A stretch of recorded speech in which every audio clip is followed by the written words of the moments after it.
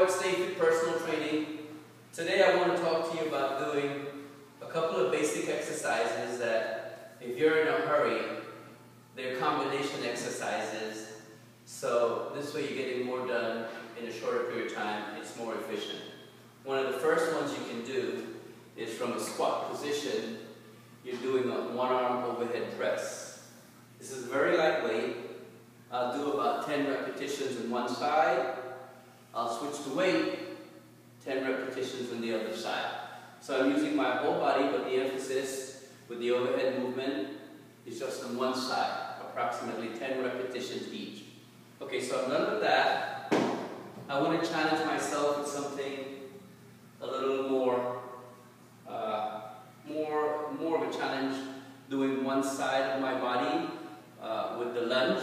So I'm going to go with a lunge, and I'm coming up, and I'm doing a bicep curl. Again, I'm going to lunge, come right up into the bicep curl, lunge, into the bicep curl. I'll do 10 on one side, switch over to the other side, same thing. Reverse lunge, into a bicep curl. Reverse lunge, bicep curl.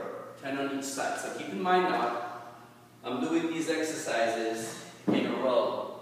I started with 10 pounds, I went to 20 pounds. No, I'll go to 30 pounds, and I'll do goblet squats. Now, if I really want to make this a little more challenging, and I'm advanced, then I could just come up off the floor. 1, 2, 3, 4.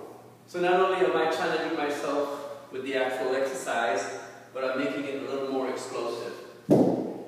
So I do a routine like that. It takes me approximately 3 to 5 minutes to complete one circuit. I'll do it about 3 times and collapse. So if you want to challenge yourself, you don't have a lot of time, that's something I would recommend.